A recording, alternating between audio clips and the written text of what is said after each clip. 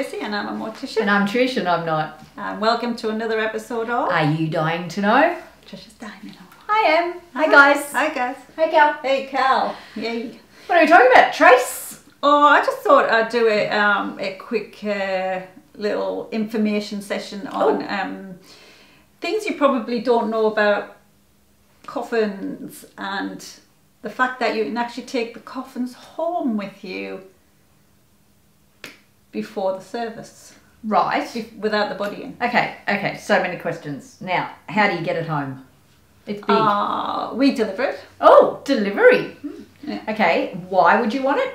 Okay, so the reason people take coffins home, and these are usually cardboard coffins, or you can some plain coffins, or to decorate them, paint them and write on them. Oh, nice. Yeah, what sort of things have you seen when they come back? What do people do? Okay, the most common one is the indigenous culture.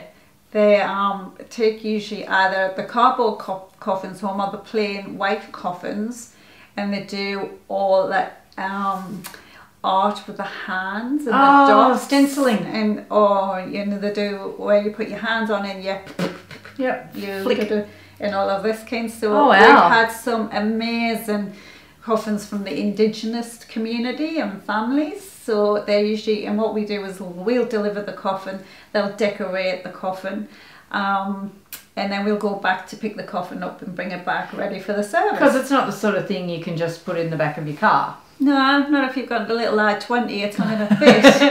Okay, cool. All right, what else? A few years ago, a family took a coffin and they did this amazing art of the Serengeti. All hand painted. Wow. Of the animals and the sunrise, and it was... Was there a story behind that? Had the person always wanted to go to Africa, or...? I think the person had travelled there many times and it was one of their favourite places they had visited. So this was just a fabulous artwork and real good artwork. Lovely. And I've had coffins where they have got lots of family photos and had them wrapped on the coffin. Mm-hmm. We could also do that at work. Like wrapping as in when you wrap a car? Wrap a car, yeah. Like the vinyl? Yeah. Or just pictures actually put on. But a lot of the times we've had where we've got children at home drawing and writing messages. And we get lots of messages inside and on the lid.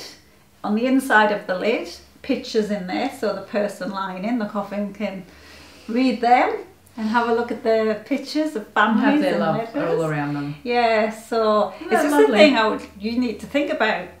You know, it's simple, it's easy, and it costs no extra to have your coffin decorated yourself. And those little cardboard ones are quite inexpensive, aren't they? Yeah, they're like under $200 generally, sort of. Yeah, so you can, you could decorate your own coffin. You could even go and get one now and take it home and have some time to work on it. Who knows how much time, but... Yeah. So I just thought it was a little thing I thought people don't know about is you can decorate your own coffin.